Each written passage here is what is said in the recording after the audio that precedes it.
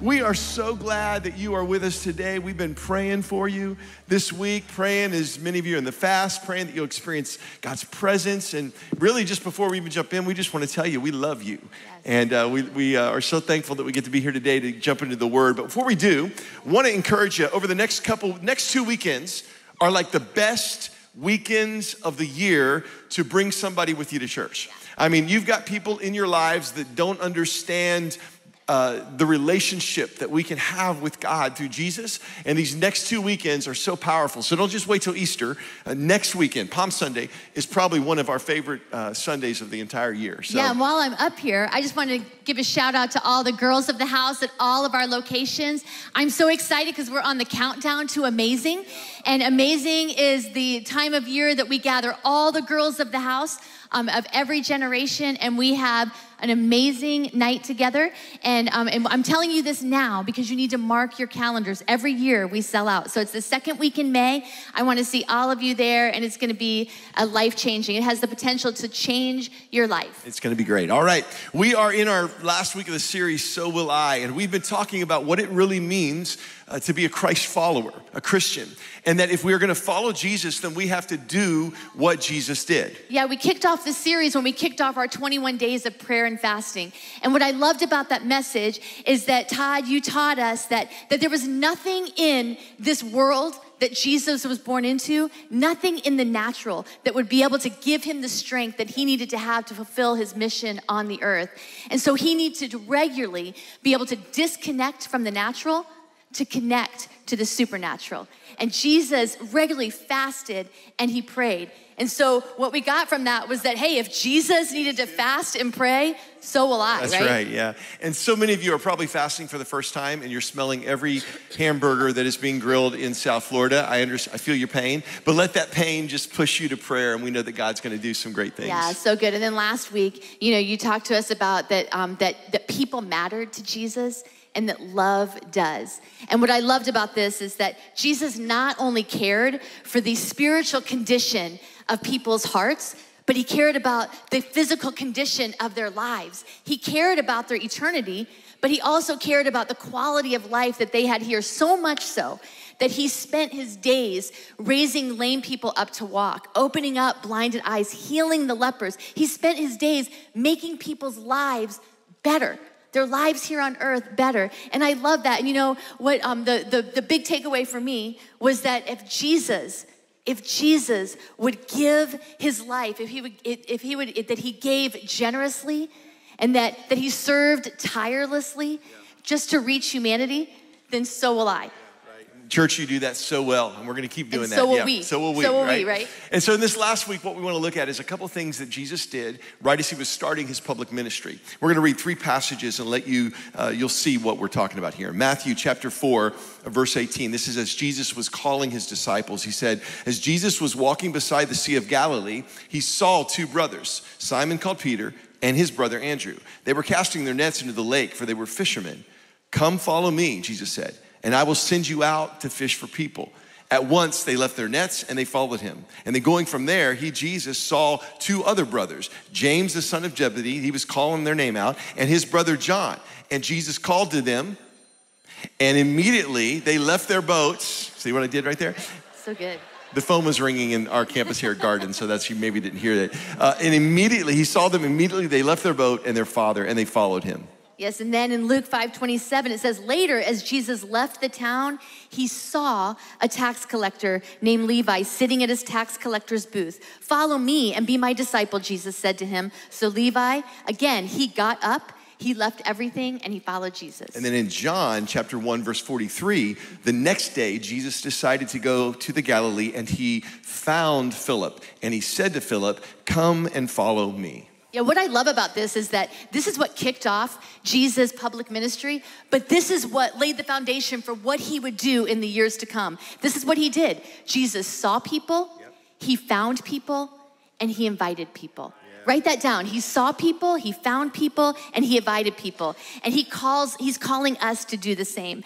You know, the point is that Jesus saw people not just for who they were, but for the potential that he saw in them and for who God created them to be. When he saw Peter, Andrew, and Matthew, he didn't see ordinary fishermen or a regular tax collector. He saw the men that would actually join him to begin a movement that would actually shake the very gates of hell.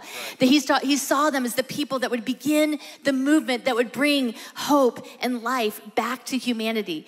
And then he saw them, and then he found people because he sought them out. You know, he found them because he was actually looking for them, right? And this is what we need to do. We need to be looking for the people, for Jesus to see. And so he sought them out. And when he found them, he invited them. He invited them to join him on his mission. Yeah, and I want you to notice something, that when Jesus called his disciples, he doesn't say, follow me and I will make you better. He doesn't say, follow me and I'll make you a better husband, or I'll make you nicer or a better friend. He doesn't say that. I think following Jesus will do those things, but that's not what Jesus was talking about that day. He had something way more important that he called them up to when he called them that day. He said, follow me and I will make you fishers of men. I will send you out to fish for people. See, they were not called to just follow. They were called to fish. They weren't just called to follow, they were called to fish. I'm gonna make you fishers of men. And so the title of my message today for all the guys is, Jesus went fishing, so will I. Okay, so all you fishermen, you can use that one. Yeah, it's so true, because all throughout the New Testament, we see that there's this correlation between being a follower and being a fisher of men. You can't really have one without the other. He said, come follow me, and I will make you fishers of men. And so when you follow, he begins to make you a fisher of men. He didn't say, come follow me and I will make you better. He said, come follow me and I will make you a part of something greater, something bigger. I will give more purpose to your life than you could ever hope, dream, or imagine. I will use you to be a part of a movement like he did the disciples, a movement that could actually bring hope back to the people of the earth and back to the people in your lives. See, when we follow him, he invites us to be a part of something eternal. He rewrites our story, and then he uses us. He uses us to be a part of other people's God story. Think about it. If you are a Christ follower in this room, right? You didn't get here by yourself. Somebody had to tell you the message. It wasn't just, you didn't, God used someone to carry the message to you. And see, none of us were saved by the message alone. God actually used a messenger to bring you that message. Yeah, so if you think about who was that person in your life, you know, for me, it probably started with my parents when they started teaching me about Jesus when I was young and did our Bible studies at home, but it literally was a volunteer Sunday school teacher when I was in the 2nd grade. And I went to church once, and that's when it clicked for me. And what she shared in that lesson, whatever that was that day, that's when I knew I've got to follow Jesus for myself. And I prayed in that little Sunday school room up in Georgetown, Kentucky, because that lady was there serving. Yeah, think about who that was for you. It might have been a student pastor at a student service. It might have been a friend who invited you to church. All of us have someone that saw us. They saw us, and they were the messenger to bring that message of hope. You know, the message needs a messenger. And if you are a Christ follower today, I want you to know something. You are someone's messenger. You are someone's messenger. See, this is the point. Seen people see people. Those of us who have been seen by Jesus and have experienced the love and the hope that he has brought into our lives, and we've experienced the grace and the love that's changed us, it helps us, it causes us to see people different. Seen people see people differently. You know, I think about that song where it says that every precious one, it's a child that you came to save. And if you gave your life to love them, so will I. That line gets me every time, so will I, because somebody did it for you.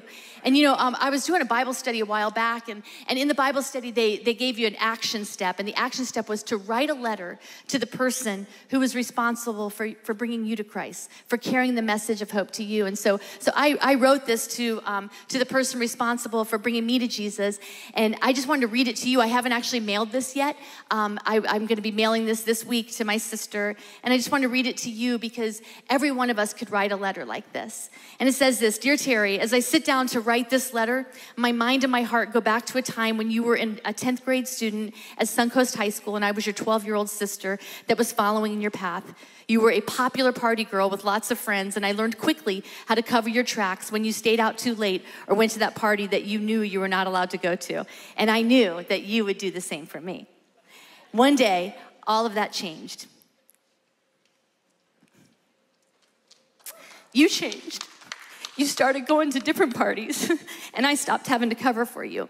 You changed in different ways too. You were happier, and you had a sense of purpose. I remember you told me that a friend from high school had invited you to a youth group and guaranteed you that there would be some really cute guys there. So you went, and that you found, and when you went, you found a lot more than just cute guys. You told me you got saved. That sounded really weird to me. I had only seen saved people on Christian television, and I wasn't really sure that I wanted any part of that. But you invited me to come and see what you were talking about. I resisted, but you persisted. I remember that night at youth group, the first night I went, and I had no idea why people had their hands in the air. It all seemed so strange to me. But by the end of the night, I realized that these people had something that I wanted. The next time I went, I heard a message that Jesus had a purpose and a plan for my life. And I raised my hand and prayed that prayer. I prayed that prayer again and again every time I messed up in the coming days. I think I might have prayed the salvation prayer about 14 times. I'm not sure which prayer stuck or who gave the message on the night that it stuck. I'm not even sure what to do with my story theologically. But what I am sure is that you are the one who brought me to the place that I would experience the presence of God for the very first time. And from that moment on, you brought me into a place, from that moment on that you brought me into that place, the trajectory of my life radically changed. It changed where I would spend eternity, and it changed where I would spend my Friday nights through high school and college. It changed my earthly destiny. It changed the type of person I would eventually marry. You are the main character in the opening chapter of my God story. You are the messenger that God used to bring me the greatest message of all. Thank you. I love you, Julie. Every one of you has a letter to write. There was someone that saw you, there was someone that found you, and there was someone that invited you. And God wants to use you in people's lives. He wants people to write you letters because every message needs a messenger, and you're going to be somebody's messenger. The Apostle Paul puts it this way in Romans chapter 10, around verse 13, he starts writing, he says, everybody who calls upon the name of the Lord will be saved. That's a beautiful promise right there. But then he goes on to say in verse 14, but how can they call on him to save them unless they believe in him? Right? That makes sense. And how can they believe in him if they've never heard of him? And how can they hear about him unless somebody, what's that word? Tells them. Guess who that somebody needs to be? That somebody needs to be you and me, right? So remember, we're not called just to follow. We're called to fish. Now, we know this to be true, and I think most of us even say we want to tell other people about Jesus, right? We want to follow and we want to fish. And if I were to ask for a show of hands across all of our locations, if you would say, yes, I'm a follower of Jesus, many, many hands, most of the hands in the room would probably go up. But then if I asked you if you've gone fishing this week for somebody to find Jesus, many of those hands would drop down because, you know, we have all sorts of reasons why we don't want to fish. Yeah, and don't feel bad about that because, you know, there are, in the Bible, there's spiritual gifts. And not everybody has the gift of evangelism. Yeah. There is a true gift of evangelism. You know, those are the people that go into Publix for a gallon of milk, and while they're there, they lead the cashier to Jesus. And those people I'm jealous of those people because they can lead someone to Christ. They go to the food court, and people are getting saved at the mall, and that's why I go, but it doesn't ever happen like that, right? But most of us, that's not our story. We don't all have the gift of evangelism. And so many times when we have that opportunity, when we feel like, oh, the heavens are starting to open up, I might be able to step through this door and have that conversation I've been waiting to have. You know, we just get nervous and we freeze up and we're just afraid. A lot of us deal with fear. And there's no shame in that. We deal with fear. We're afraid so many times. And so many times we're afraid because we might think we don't have it all together. You know, my life isn't perfect. We don't have it all together. I've made so many mistakes. Why would anybody listen to me? And I want you to hear me, that you don't have to be perfect to be God's perfect choice. You're not perfect, but you are God's perfect choice. Listen to this verse in 2 Corinthians. It says this: He helps us in all of our troubles so that we are able to help others who have all kinds of troubles, using the same help that we ourselves have received from God. You know, we're all on a journey. Yeah. It doesn't say that when we get saved, we are fishers of men. It says that he is making us fishers of men. This is a process. And so many times we let fear take us out. You know, I was thinking about Kristen, and Kristen, you know, moved to Florida because she was having a lot of struggles with addictions. She moved here to get help. She went to our Celebrate Recovery program, and she found the answer to all of her problems, which was Jesus. But she was still on a journey. But God started to use her to bring other people along. He used her mess. He used her message, he used her mess, and it became a message. And she could have thought to herself, well, why would God want to use me? You know, so many times the very thing that we think is going to take us out is what qualifies us to be the best messenger. You don't have to be perfect. You don't have to have it all together, but I want you to know that you are God's perfect choice, and you are God's perfect voice to speak his message over the lives of the people that are closest to you. That's good. Preach it. The second thing that sometimes we get afraid of is we're afraid we don't have all the answers. Like, what if I get into a conversation with them and they ask me something like about, does Adam and Eve have a belly button? I don't know if they had a belly button. Who did Adam and Eve's kids even marry? I don't know. I can't think about that. Did Noah have dinosaurs on the ark? There's so many things we don't know, right? And so you can get frozen by fear that they might ask you something that you don't know, and then you're gonna look crazy. Hey, you don't have to have all the answers. Jesus, when he said, you will be my witnesses to the world, he didn't say you will be my attorneys. Nothing to prove, lots to share. Witness just shares what they know, what they've seen, what they've experienced, right? And so there are people that God has placed in your life that he wants you to reach that I will never be able to reach. They're at your school, they're at your workplace, they're in your family, they're your circle of friends, and God's put you sovereignly there. And you might think, well, Todd, this is probably easy for you because you're a pastor. You're a pastor, it's kind of what you do. You're probably good at it. Let me let you in on a secret. When we're with people that we don't know, and they ask the question, so what do you do? And we tell them, we're a pastor. Oh my goodness, you should see them run for the hills. I mean, they're like, I gotta get another drink. Conversation killer. It is, it's just like, it's over right there. And so you've got to take what you've got and use what you have, use the circle of influence you got, where God's placed you, use what you've got. Yeah, remember that verse about Levi that we read at the very beginning, the tax collector? The next verse in Luke 5:29, it says this, that Levi held a large reception at his home for Jesus. A huge crowd of tax collectors and others were eating with them. You know, he didn't have all the answers. He was figuring things out himself. So you know what he did? He just threw a party and he invited people. And you know who he invited? Not pastors, right? Not pastors. He invited tax collectors, the people that he knew, the people that were in his life. And he had been seen by Jesus, and now he saw people. He saw people differently, and he wanted them to experience the life that Jesus came to give them. You know, you all have people in your life that we can't reach, but you can. That's right. And God has put a story inside of you. You know, look at what this says in 1 John 5:10. Why don't you say this with me out loud at all of our locations? Those who believe in the Son of God have the testimony of God in them. You've got the testimony, the story of God in you, and it's your story. And you can break your testimony down into three parts. Basically, what my life was like before Christ, how I came to realize I needed Jesus in my life, and the third part, the difference he's made. And nobody can argue with that.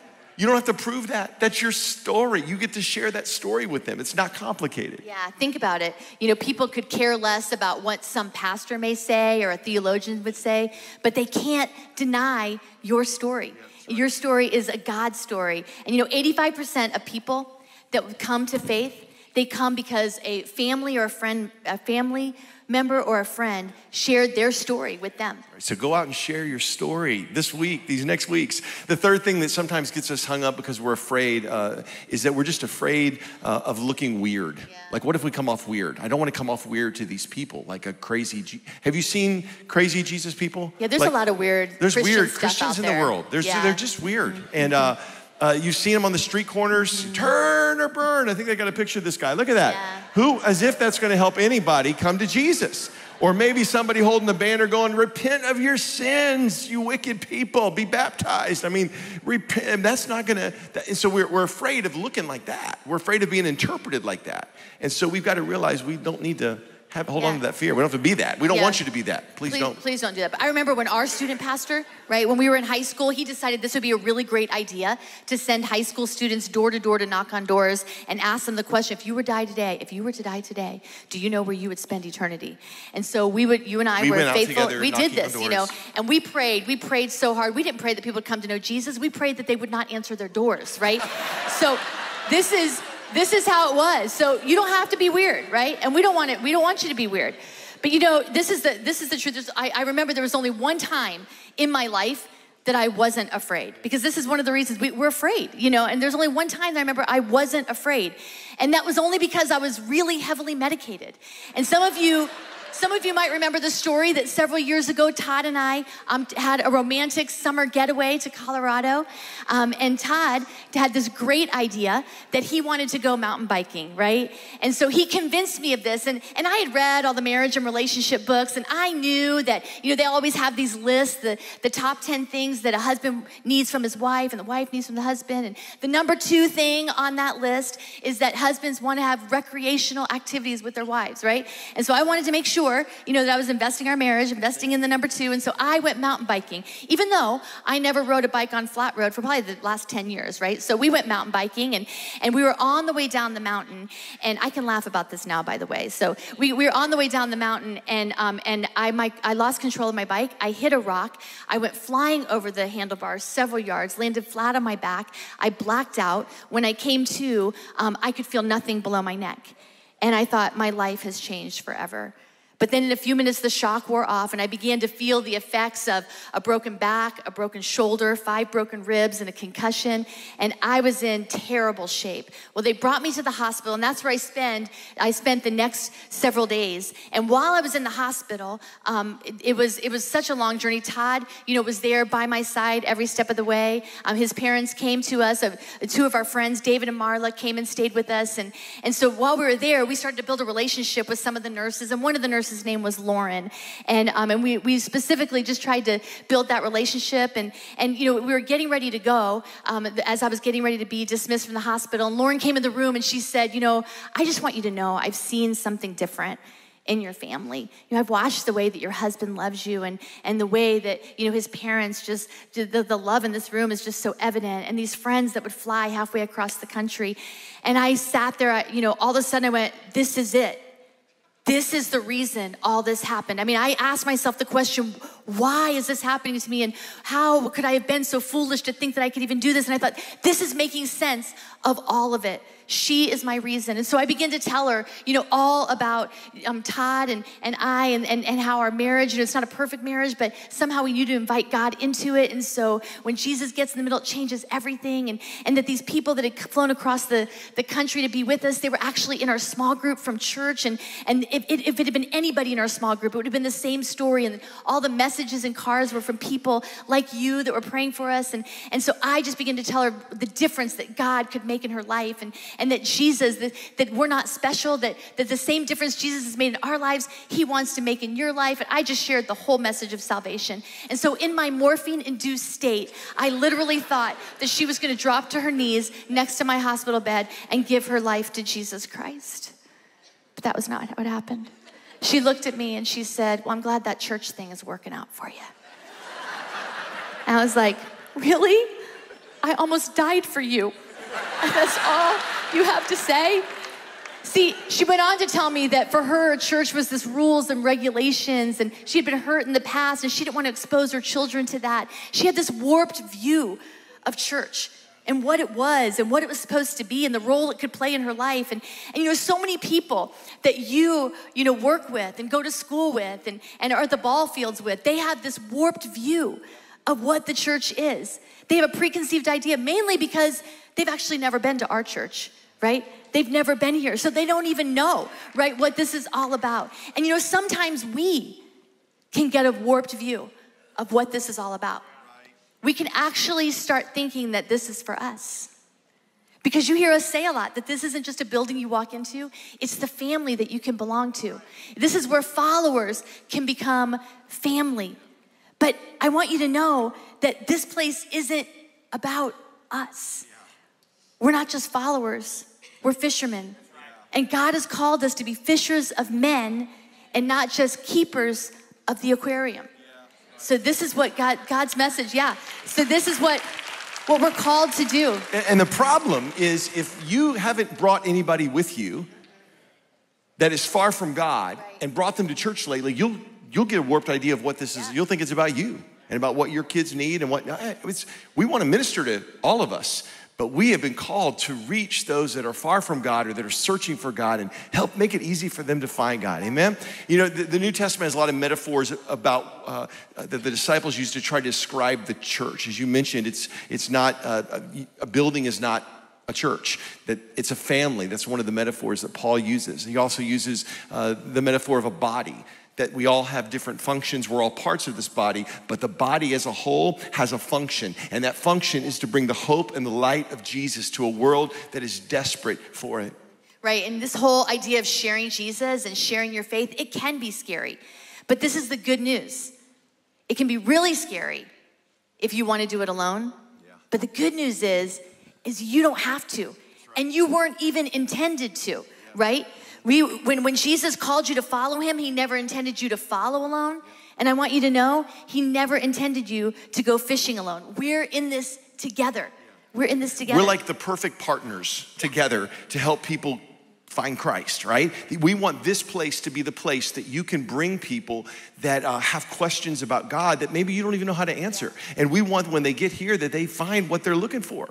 The disciples didn't have all the answers either. In fact, earlier Jesus called Philip. We read that verse about him calling Philip. And then Philip goes to find his friend Nathanael to tell him about Jesus. And this is what it says in John 1:45. Philip found Nathanael and told him, "We have found the one Moses wrote about in the law and about whom the prophets also wrote, Jesus of Nazareth, the son of Joseph." And then Philip goes, "Nazareth?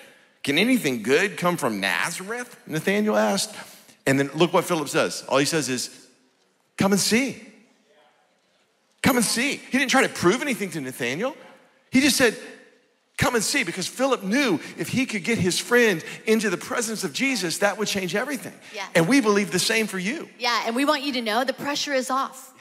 The pressure is off. You can't know all the answers, but you can invite people to just come and see, right? Come and see. And see, that's what invited people do. Those of us who've been invited into a relationship with Jesus Christ, invited people invite people.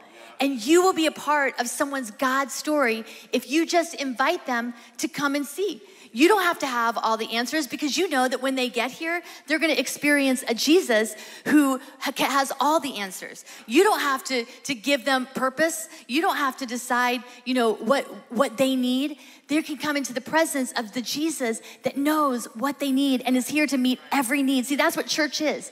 Church is the place where you can say, "Come and see. Just get here." There's a scripture in Matthew 18:20. It says, "For where two or more are gathered together in my name, there I am with them." Yep. See, when it says in his name, that means when two or more people gather on official Jesus business, right?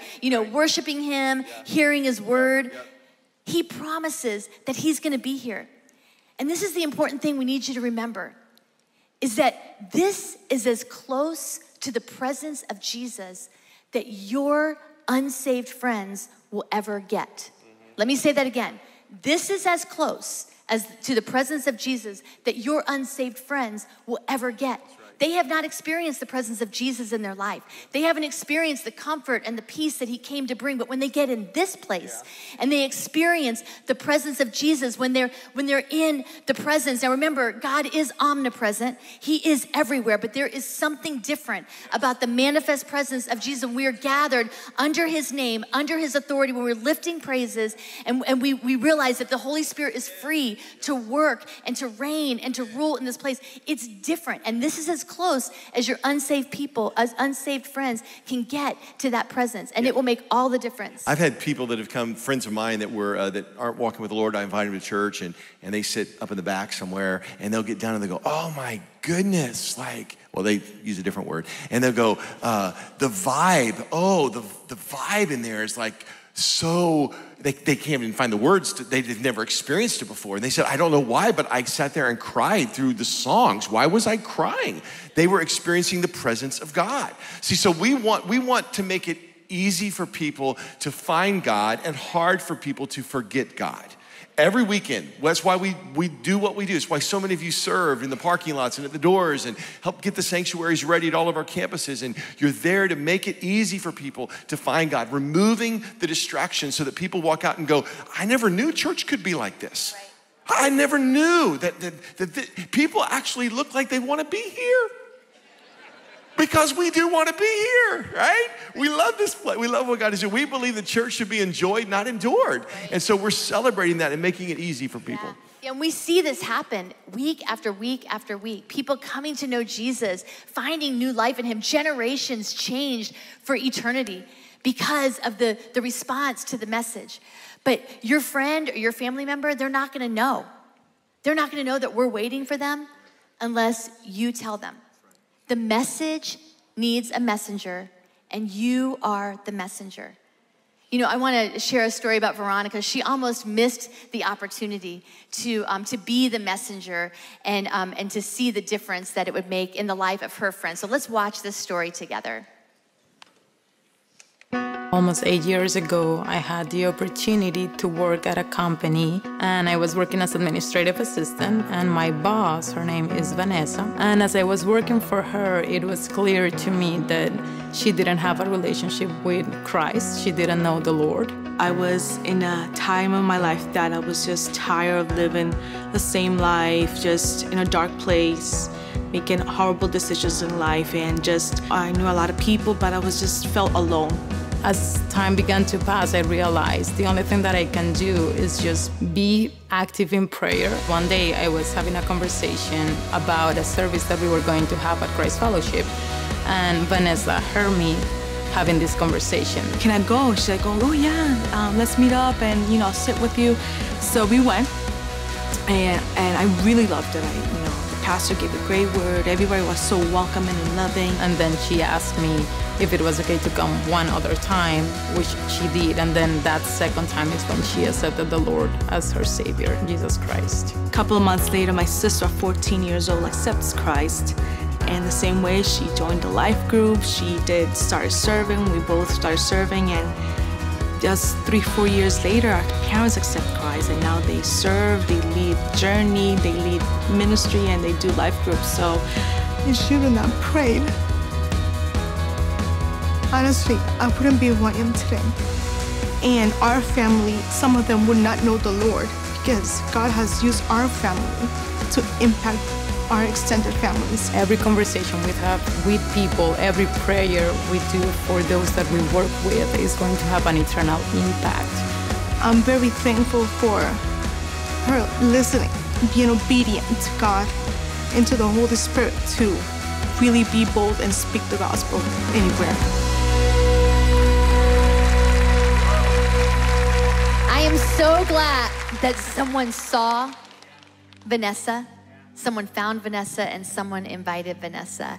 And this is Diane, and I just wanted her to read her letter to you. A letter to my sister Vanessa. I have so many different reasons to thank you. I can thank you for teaching me to braid my hair or for teaching me how to apply eyeliner. I can thank you for teaching me how to balance my checkbook or write my first resume. I can thank you for teaching me how to drive a car and always letting me borrow your car when I was first learning. That was really brave.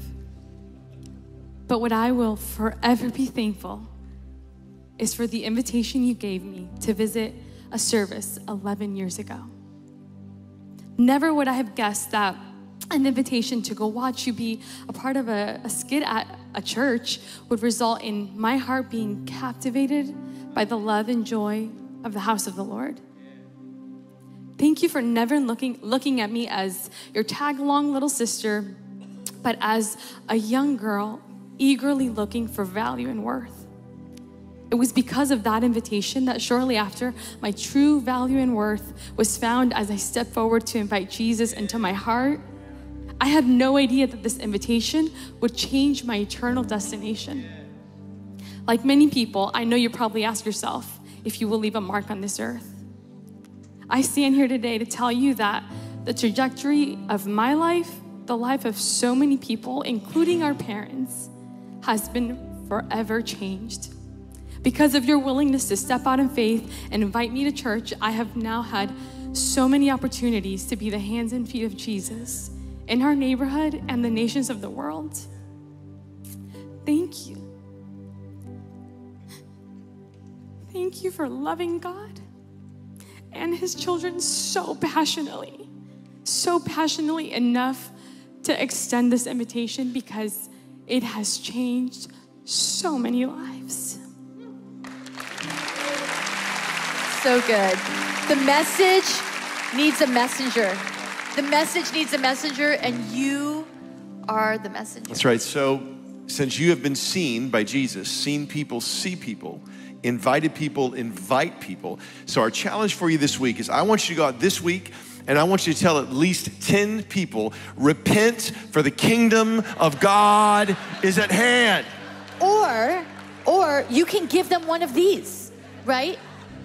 You can take my assignment, you can give them one of these. You get to choose. And invite someone to the most persuasive place on the planet, where they are going to experience the presence of Jesus and have an opportunity to respond to the greatest message that humanity's ever known. And I believe that one day people will be writing you a letter saying, thank you. Thank you for inviting me. Thank you for telling me, because I didn't know until you told me, because how will they know unless you tell them? As we close today in prayer, I want to ask at all of our locations, let's stand together as we prepare to pray. Just ask you don't leave just yet. And campus teams, you can get ready to close. We're going to pray a couple prayers. We're going to pray that God opens our eyes this week and that we will see the people that are all around us that need him, that need a relationship with him. They may have religion, but they don't have a relationship. And this is the week that your eyes are going to open up to that. But I want to pray for those of you that are here today that maybe you don't have that relationship yet. We're talking about this joy and this hope that can only come from Jesus, and you're missing that. Well, let me tell you, it starts in a relationship with him, and we want to pray with you to help you start that relationship today. You don't need to wait till Easter to start that relationship. You can start that right now today, and it will change everything on the inside of you. Campus teams, let's pray together. Let's bow as we pray. God, I want to thank you today for your word that challenges us and reminds us that the message needs a messenger. It reminds us today that we would not be here today if it weren't that somebody somewhere told us about Jesus. And Lord, I pray that you would use us this week, open our eyes so that we can see the people all around us, and then open our mouths. God, help us to open our mouths and tell them about Jesus. And Lord, I pray if we don't know what else to do, we just say, come and see. Just come and see. If you just come and see, you'll see that he can make the difference. So we continue to pray. If you're here today and you need that difference in your life, you need him to turn some things around on the inside of you. You need him to come in and make everything new. Let me tell you, friend, it starts and begins at that relationship with Jesus. All you got to do is open your life up to him and say, Jesus, I want everything you have for me. I don't want to miss anything. And he'll step in and he'll make all things new. And so I'm going to pray this prayer. And if you would say, Todd, include me in this prayer to start this relationship with Jesus, or maybe to restart a relationship that hasn't been where it needs to be. Right where you are, would you just slip your hand up and say, Todd, that's me. I need that prayer today. Yeah, just hold it up high. Don't be ashamed. Hold it up high. Let Jesus know, let the Lord know you want what he's got for you. Yeah, good. Okay, we're going to pray this prayer together all across this room. Those of you with your hands up, you just keep your hands up as your signal of testimony before God. But all of us pray this. Say, Dear Lord Jesus, I need you in my life. Forgive me of all my sin, all my past, and make me a new person. Fill me with your joy, and with your presence. In Jesus' name I pray. Amen. Come on, church, let's thank God for those today that made this decision. I saw your hand, so did heaven. And if you prayed that prayer, we have a Bible we'd love to give you. We'd love to pray with you. Our prayer team will be up here to pray with you. Church, we love you. Go out this week with eyes wide open and see some people that need Jesus. We love you. God bless.